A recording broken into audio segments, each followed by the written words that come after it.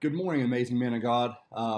Something the other day that LB said in a teaching really struck a chord with me, and I've been thinking about it and praying about it a lot over the last little bit, and I think I came up with some new insights of my own and wanted to share a little bit with you. So today I'm going to start us out over in John 4, which is something that I'm sure that you all have heard before. And this is when Jesus meets the woman at the well. Now I'm going to look at it from a little bit different perspective. And so what I want us to talk about today is efficiency versus effectiveness. And I'm going to start with this a little bit. And so I want to start with Scripture, and then I want us to kind of apply it to what we do here at Elevation. So it reads, "Now Jesus learned that the Pharisees had heard that he was gaining and baptizing more disciples than John, although in fact that was not Jesus who baptized, but his disciples. So he left Judea and went back once more to Galilee." Now that seems like a really kind of a simple statement there, but this is the first instance where we really start in this section where we really start seeing this idea of efficiency versus effectiveness. So I want to show you a real quick map.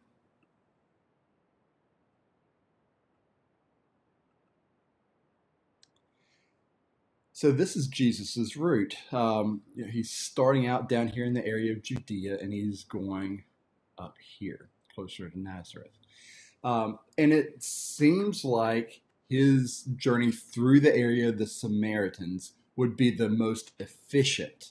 But for political and topological reasons, that wasn't always the case. In fact, in Jesus' day, Jews rarely traveled this straight path. They would come down here where the land was flatter. They could make time a little bit easier. And they could avoid the Samaritans, which they did not get along with. So as I thought about it this week, I came up with the idea that, when I was growing up, that there were areas in town where you just kind of avoided just because they didn't. I remember there was one area that I didn't want to get beaten up, so I went all the way around there. And for me, the going around was the most efficient. And I think for most Jews during this time, it was the most efficient route. It was, it may have taken longer, but they could move faster and they could avoid the entanglements of the Samaritans. But that's not what Jesus did. Jesus chose to take the more rocky ground, the more difficult but straighter route through Samaria. And we see that it has some fantastic consequences. And so when he gets there, I'm going to pick up here in John 4:4. Now he had to go through Samaria. So he came to a town in Samaria called Sychar, near the plot of ground Jacob had given to his son Joseph. Jacob's well was there, and Jesus, tired as he was from the journey, sat down by the well. It was about noon. When a Samaritan woman came to draw water, Jesus said to her, "Will you give me a drink?" His disciples had gone into the town to buy food. The Samaritan woman said to him, "You are a Jew, and I am a Samaritan. I am a Samaritan woman. How can you ask me for a drink? For Jews do not associate with Samaritans." Jesus answered her, "If you knew the gift of God and who it was that asked you for a drink, you would have asked him, and he would have given you living water." "Sir," the woman said, "you have nothing to draw with, and the well is deep.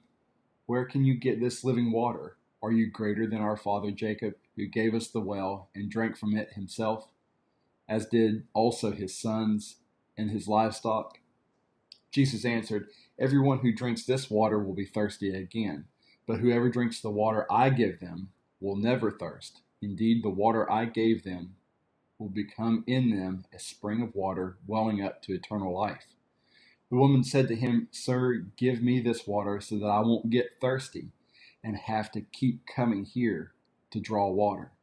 He told her, "Go, call your husband and come back."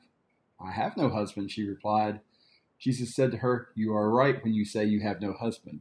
The fact is, you have had 5 husbands, and the man you now have is not your husband. What you have just said is quite true." "Sir," the woman said, "I can see that you are a prophet. Our ancestors worshipped on this mountain, but you Jews claim that the place where we must worship is in Jerusalem." "Woman," Jesus replied, "believe me, a time is coming when you will worship the Father neither on this mountain nor in Jerusalem. You Samaritans worship what you do not know. We worship what we do know, for salvation is from the Jews. Yet a time is coming, and has now come, when the true worshippers will worship the Father in the Spirit and in truth, for they are the kind of worshippers the Father seeks. God is Spirit, and his worshippers must worship in spirit and in truth." The woman said, "I know that Messiah, called Christ, is coming. When he comes, he will explain everything to us." Then Jesus declared, "I, the one speaking to you, I am he." Now, this may not seem like a good example of efficiency versus effectiveness, but when he first meets the woman at the well, he speaks to her in metaphors, in parables, and doesn't directly come out and say what he eventually tells her in the end, which is that he is the Messiah. And so we would think, that doesn't seem very efficient. Like, why didn't he just come out and tell her right from the get-go? But he meets her where she is. And in that way, it may not have been as efficient, but it was much more effective in her life, and as we'll come to see in the lives of the people in the area as well. So he meets her where she's at and helps her to understand who he is in a way that makes sense to her. If he comes in and he just immediately announces, like, "Hey, I'm the Messiah, give me a drink of water," she probably runs off screaming. But then the way he approaches her and helps her to see who he is, that's much more effective for God. He goes on, and after the disciples come back, we learn, it says, many of the Samaritans from that town believed in him because of the woman's testimony. Now, even who he selected to bring knowledge of himself into the Samaritans wasn't particularly efficient, right? We would think logically that he should have met with one of the town council leaders, and they could have organized a town meeting, and then he could have spoke to them, and that would have been much more efficient than this poor woman at the well. But in fact, he chose the exact right woman to help, because that was the most effective way for him to reach the townspeople. And it says in Scripture, so when the Samaritans came to him, they urged him to stay with them, and he stayed 2 days, and because of his words, many more became believers. And that's something just so vital to me, is he never forgets the final goal, and that's the effectiveness of the message of God. And I think that's so key. And I think that it's so applicable to us on the parking team. As parkers, and as I think just as a group of men, we are extraordinarily efficient.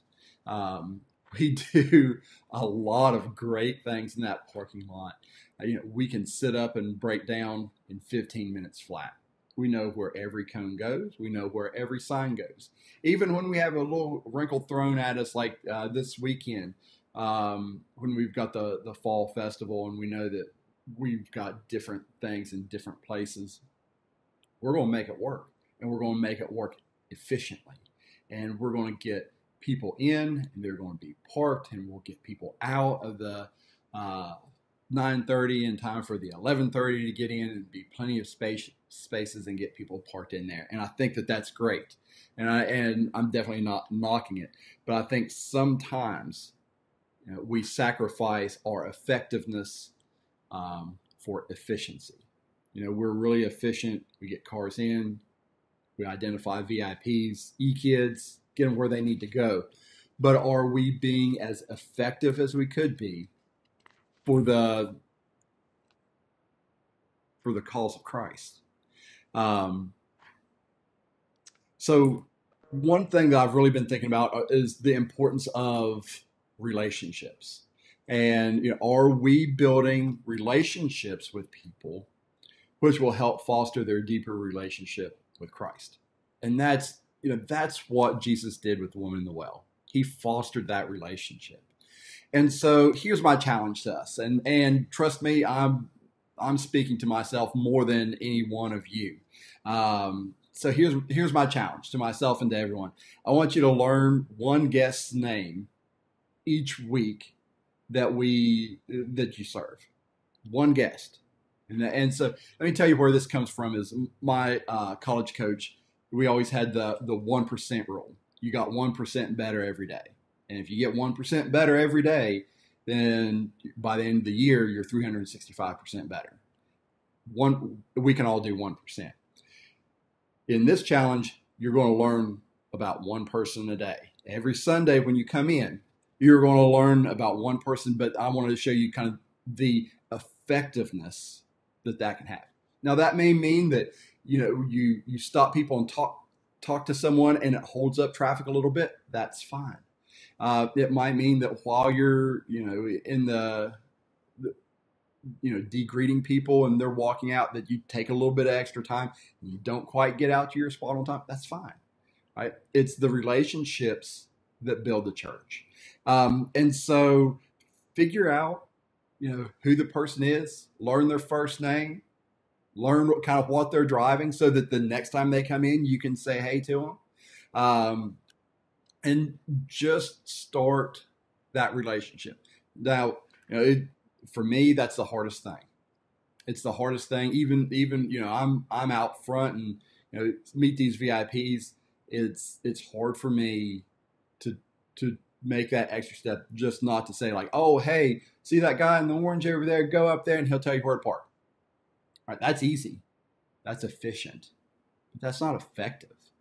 So what does it look like for me to be effective? That means that when we have a VIP or an e-kid, then come in and say, hey, my name's Andy. How are you doing today? Oh, your name's Kim. I'm so glad that you're here today, Kim. This is your first time. That's awesome. You've made a great decision, and we're so glad to have you here. See that guy up in the orange? He's going to show you exactly where to park. And next week, I'm going to be right here, and I want you to stop. Tell me how your week is next week. That's what I want to see in myself and have the courage to do in myself. And so here's kind of the math behind it too. There's on average, we have about 4 people on the parking team at any one time on a Sunday. If each of those 4 people reaches out and finds one person a week that they can talk to and learn their name and keep up with them, that doesn't mean like, you after, a 2-minute conversation, you're going to be best friends, but it means that you open the door for that relationship to grow. Okay. One person. All of us do that. We got 4 parkers on average a week, 52 weeks. That's 208 people we are connecting with in a year, right? 208 people that we can invest in, that we can help in their walk with Christ. Now, are we going to be best friends with all those 208 people? Probably not. Hope so. Probably not, though. But we are being and demonstrating Christ to those people and helping grow those relationships and helping them just make their steps towards a deeper relationship with Christ easier. And to me, that's a lot more effective than maybe what I've done personally in the past. So yeah, we want to still be efficient. We still want to get people in. We still want to get people parked and make sure that they're on time for the message. And, Pastor Stephen brings it every week. But let's not sacrifice our effectiveness in the name of efficiency.